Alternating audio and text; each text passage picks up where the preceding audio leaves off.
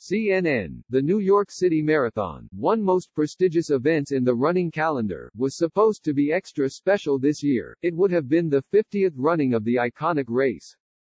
But like so many aspects of regular life, the world's largest marathon has fallen victim to the pandemic.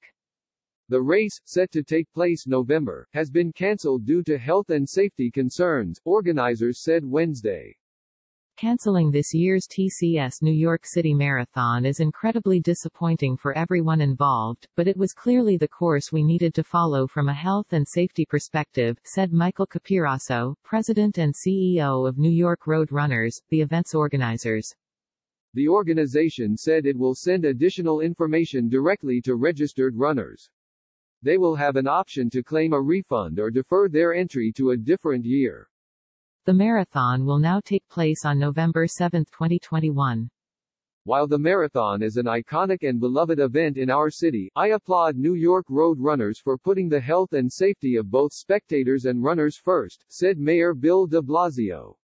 This marathon began in 1970 and has grown to become the world's largest marathon. Last year, more than 53,000 runners crossed the finish line.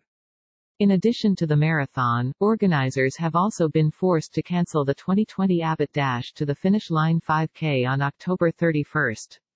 The marathon is just the latest of the big-ticket running events that have been called off this year. The 2020 Boston Marathon has been canceled, and it will become a virtual race for the first time in the event's history. The event had previously been postponed from April 20 to September 14.